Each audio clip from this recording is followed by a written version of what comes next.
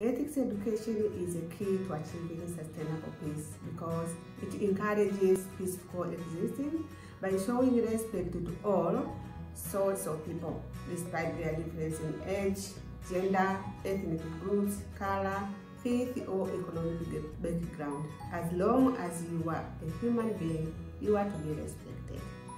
Another aspect, it encourages to listen to their innermost conscience, to develop empathy, of which can make a person put in the situation of the other, and this will lead someone to take responsibility and to correct whatever differences exist between him and the other person.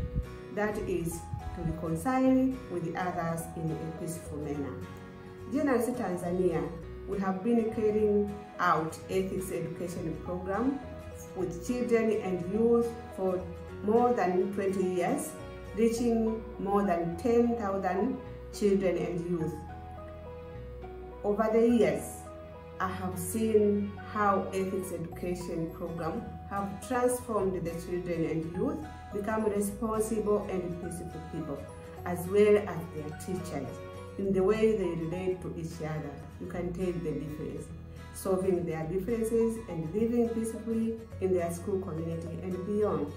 I firmly believe that ethics education is a powerful tool for building more peaceful societies, and I encourage all to test the ethics education program, and you will never be disappointed.